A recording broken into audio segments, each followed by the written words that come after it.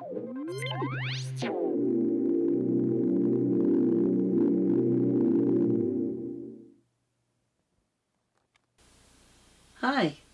my name is Michele Kunz.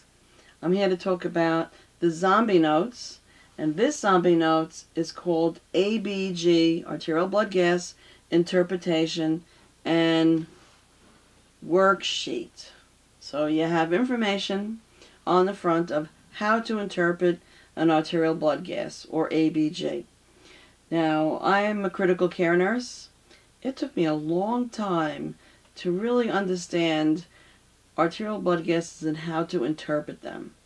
Now, you can go out there and get a textbook on ABGs, and it is immense, and it did not help me at all. What I needed was something just like this.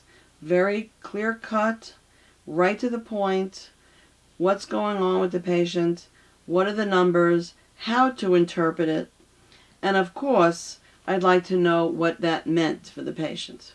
So that is on here as well. So let's talk about this a little bit, because it really makes interpreting arterial blood gases almost easy. So it's almost like we're going to play a game on this handout.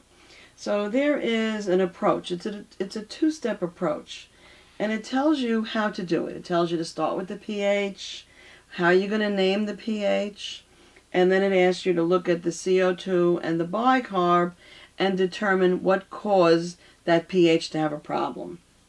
So once you look at this, it really makes sense on how to play that game.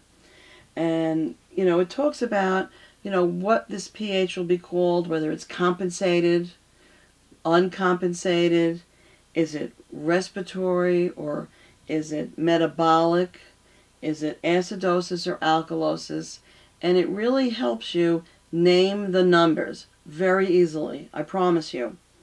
So it talks about the normal ranges of the pH, the CO2, and the bicarb.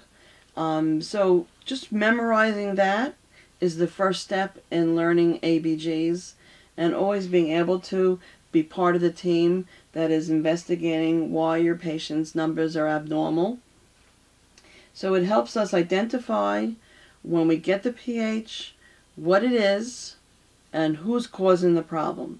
Is it the lungs or is it the kidneys? So once we get that down pat on how to name or label the numbers, and it does become very easy just by looking at this, we can go and we can practice.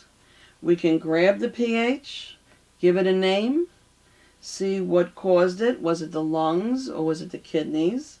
And we can call it, for example, uncompensated metabolic acidosis. It sounds very difficult, but this chart also will give you what are the possible causes. And for example, in that patient, it could be DKA, it could be a renal patient. It could also talk about implications and treatments. So that patient might need fluids, might need insulin, might need sodium bicarb infusion. So it goes through every type of example that we almost can imagine. Now, the way to use this as practice, you can practice over and over again. All you have to do is cover up the answers. Start to do your own interpretation, write it down on paper, and then compare your answers and see what you get. Now, if you're having any trouble with this, you can always contact me, and I can go over how to play the game with you. So it could be fun, actually, once you grasp this idea. So I'm always willing to help any one of you. So if you're registered for a program, you already have my phone number already. If you are not able to register for a program, all my study guides are available on Amazon.com. So that's easy to get to as well.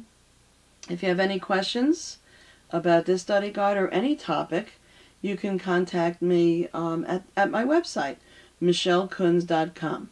And Michele has one L, so it's michelekunz.com for any information on arterial blood gas interpretation or any of the other study guides that you see, or any questions in general related to nursing or healthcare. Thank you for your time.